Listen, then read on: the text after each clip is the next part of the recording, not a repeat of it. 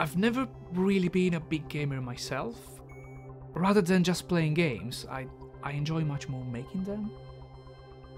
A lot of people define themselves as artists, and what it means is that they have this need to express themselves. What I really love about games in general is the fact that, for once, you can be part of that piece of art. You can be part of the story. It's so much more interesting than just passively watching a movie, for example. You are part of that movie. This probably was what actually led me to start studying computer science. I thought that, working in a university was a chance to explore and being creative, and instead this wasn't exactly what academia looks like. So that's what actually pushed me to look, alternative solution to explore different ways of making games, and I think this was what actually pushed me, recently into this job.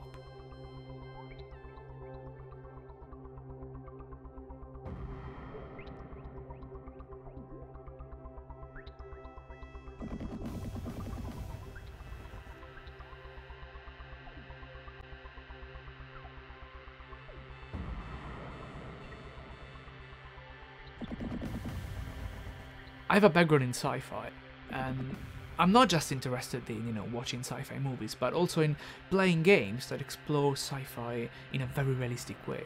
So, with Orbitalis, that's exactly what I wanted to explore. The majority of games I've played only have a futuristic setting, for example, but they don't actually explore scientific questions or scientific matters. So I wanted to make a game that gives a glimpse of how complex it can be, how chaotic gravity can be. And I think that this is, intrinsically beautiful. It's something amazingly beautiful within gravity.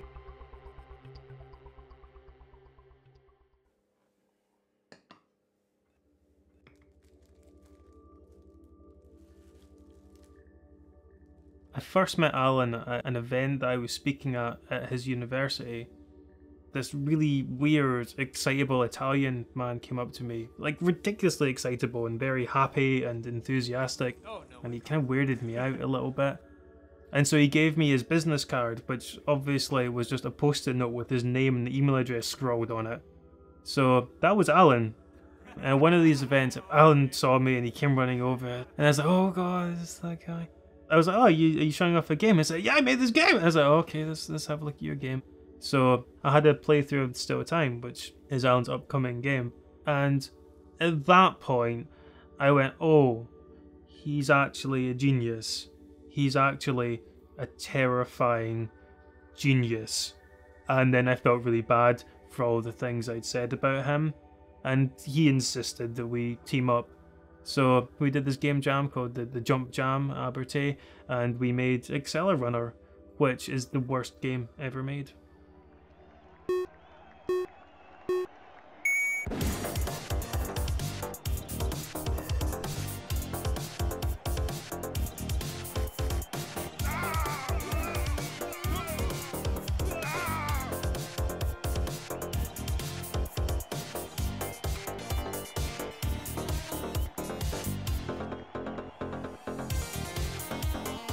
I'm not sure how much press coverage there will be. Of the game that we're not selling. Because we need all the press we can get, so we can make all those zeros and pounds. So after Accelerunner became a thing, Alan decided we should do more with it, and so we entered it into lots of competitions and expos and things, and for reasons which I can only put down to administrational error, it got accepted everywhere we entered it, and so we got to take it to Eurogamer Expo, which is the biggest consumer video game experience in the UK, with our ridiculous running game.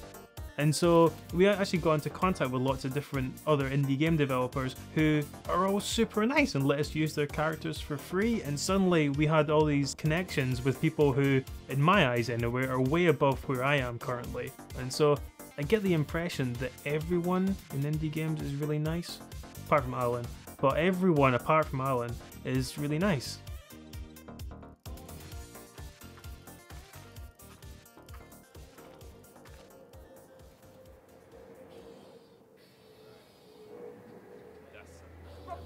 Yeah, there's a place called Make Stuff up there, which is they're really well known. Really? Yeah. Oh, cool. Oh, the Make Stuff helped us do the game. I've been making games since university, really. My final project was a mix of what I was interested in. It was animation, it was music, it was code, and my final project was a game. And it wasn't part of the course, but I released that to the world afterwards. I put it on the internet, and it went viral. It basically got me my first job, and that was making Flash games. And at that time, I had a lot of freedom. I could do the art, I could do the coding, I could do everything myself, so it felt a very satisfying first job to have.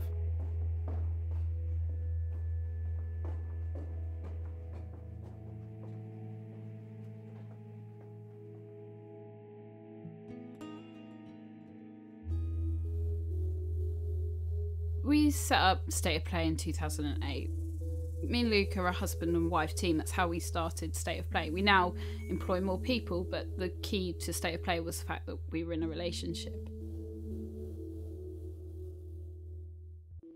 So we did some animations for Christian Aid. We had 7 weeks in Sierra Leone to get across AIDS awareness in a really simple media that animation lends itself.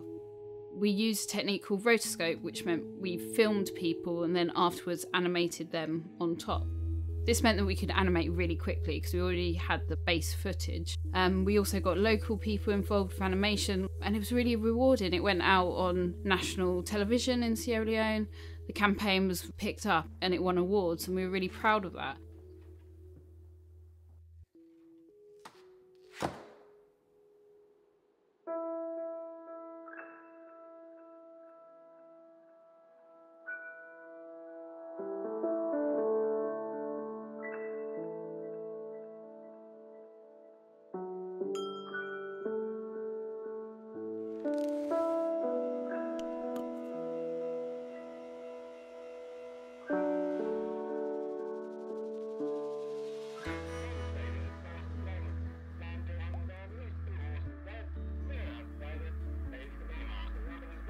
Oh, wow. That's fantastic. Do you want one? I want one. I'm going to have it in my house.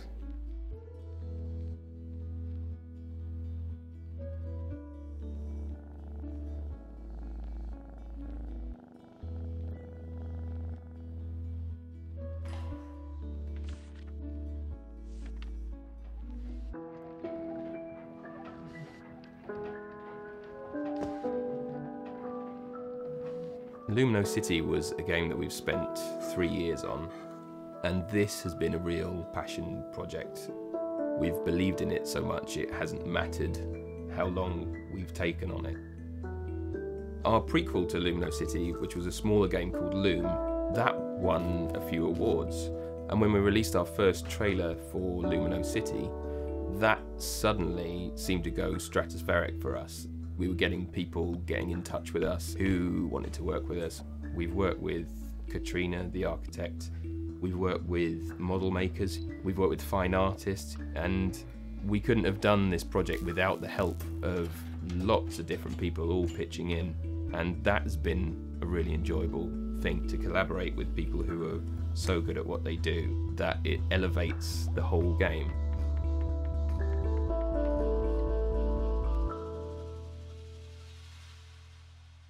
Big smiles. Do I know the camera? Yeah. Okay. No, no, I can't. It's awful.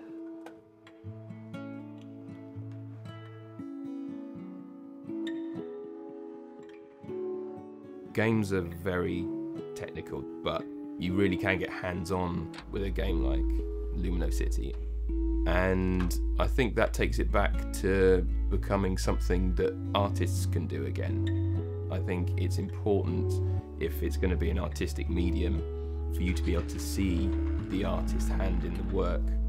And it enables the artist to get their point across a lot more quickly, because there's less distance between the initial thought and the hand, the paper and the audience than there would be if you were starting with a blank 3D engine and you were having to inject all the personality into that. And so I think there is this movement towards more individuality and a greater sense of freedom for the artist as well.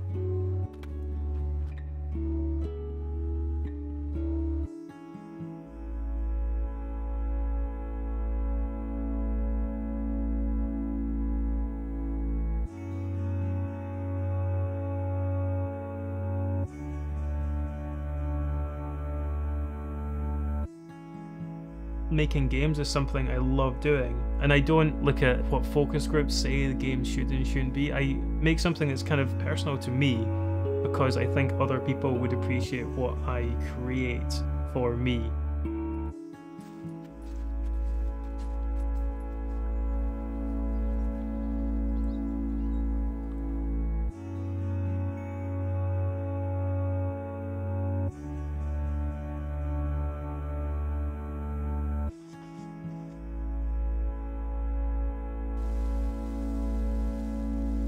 And the BAFTA for Artistic Achievement goes to Lumino City.